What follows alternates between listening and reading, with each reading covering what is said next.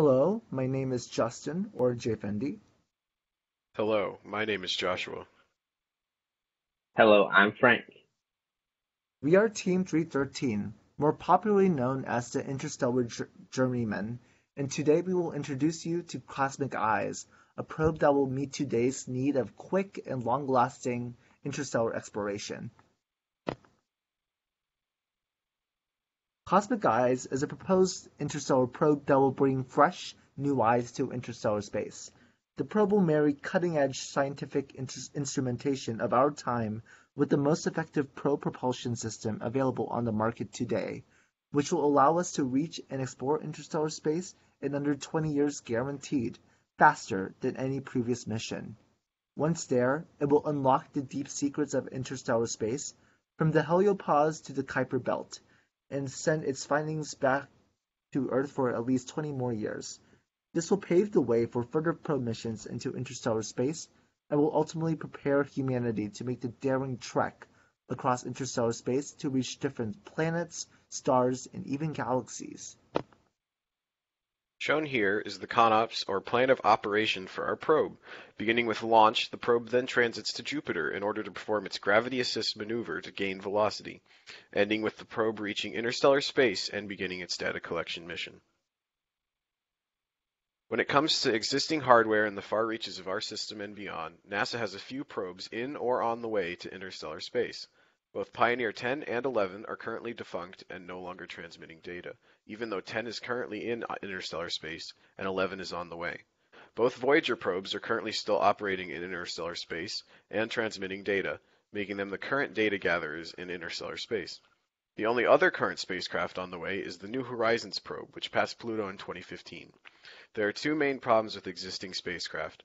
The first is that both Voyagers and New Horizons are planetary exploration probes retasked with reaching interstellar space after completion of their primary mission.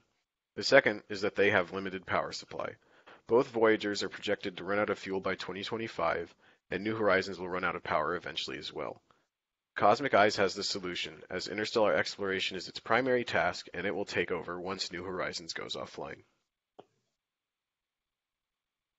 Interstellar space is a vast, infinite region beyond our own solar system that has largely gone unexplored.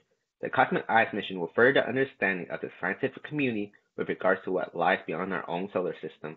Although there are other missions currently with similar goals, in the coming years many of these existing missions will run out of power or reach the end of their lifespan, which will lead to a blackout in data on interstellar space. Furthermore, with advancements in technology since the last missions into interstellar space, we can conduct and obtain data faster and more accurately. Using state-of-the-art ion thrusters and gravity assist, Cosmic Eyes will be set to reach interstellar space within 20 years. Along the way, Cosmic Eyes will carry out various surveys of planets it passes through with the use of its onboard sensors. Once the probe reaches interstellar space, Cosmic Eyes will start tirelessly gathering data with its sensors for at least another 20 years or more depending on its condition. Currently, the two space probes that are traversing through interstellar space, Voyager 1 and 2, are not only using technology dating back to the 70s, but their intended system objective more focused on exploring the outer gas giant planets in our solar system as opposed to purely exploring interstellar space. Even the New Horizons probe, which will reach interstellar space in the 2030s, has technology from the 90s and the 2000s, and was developed with a focus more towards a flyby of Pluto. However, there hasn't been a probe with a pure focus towards exploring interstellar space, and certainly no probe has visited interstellar space with the technology developed on Earth either in the last 10 years or technology that will be developed in the next few years. For instance, researchers at NASA's Glenn Research Center, as well as researchers from the Georgia Institute of Technology and University of Michigan, have been developing Hall effect ion thrusters that can produce greater thrust and operate for longer durations. Communication lasers, typically used in low Earth orbit, are now being developed and tested with much higher bandwidth capabilities. In addition, existing space technology, such as RTGs, probe cameras, and etc., are being improved on continuously, which will enhance the performance of such technologies that will be on board Cosmic Eyes. Usually probes are powered by solar panels. However, for a distant journey from the sun, this will not be viable. Instead, Cosmic Eyes will carry on two state-of-the-art radioscope thermoelectric generators, or RTGs, to provide power and heating. RTGs have been proven to be reliable in many previous missions, and further development has made them cheaper and more efficient.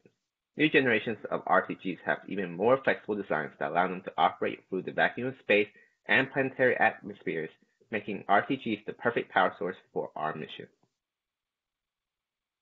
Shown here is the top list we use to determine the best source for our probe based on output, cost, durability, accessibility, and longevity. The most effective form of probe propulsion currently in operation today are ion thrusters. Onboard Cosmic Eyes, a powerful xenon-based Hall-effect ion thruster will bring the probe to interstellar space. Via a combination of ion thrusters and a gravity assist from Jupiter, the probe will be hurled to speeds in excess of over 500,000 miles per hour, which equates to 140 miles per second. The secret behind the Hall-effect ion thruster's extreme performance is a process known as propellant ionization. Propellant atoms, usually of an ionizable element such as xenon, are bombarded by electrons in order to eject positive ions from the thruster. Ion thrusters allow for a very high specific impulse compared to other propulsion methods, with current ion thrusters having a specific impulse of at least 8,500 seconds or more.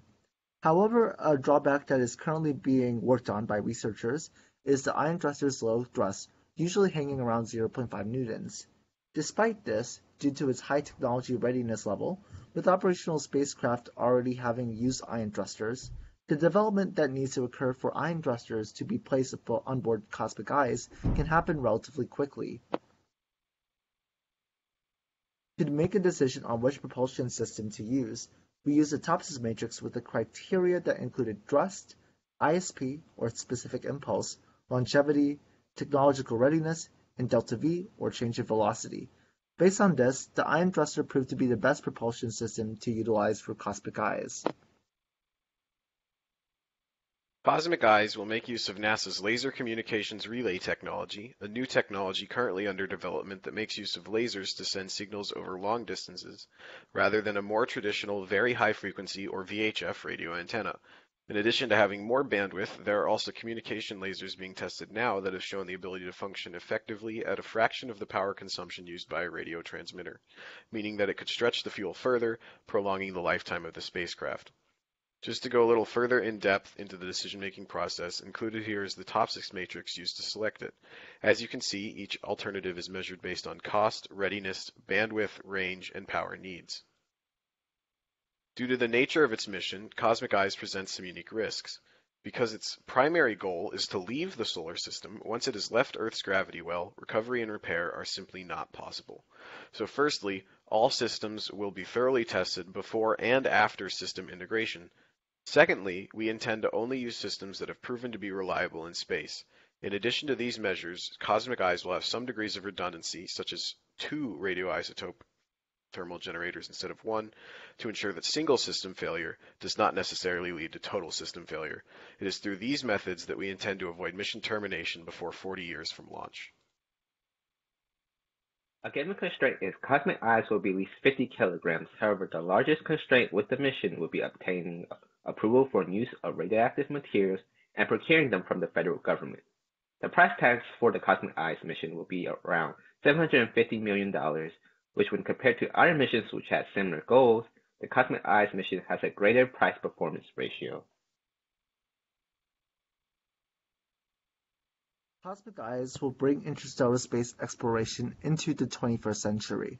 With a price-to-performance ratio never heard before in the aerospace industry, this probe will surpass previous probes in terms of propulsion, communications, power, and instrumentation.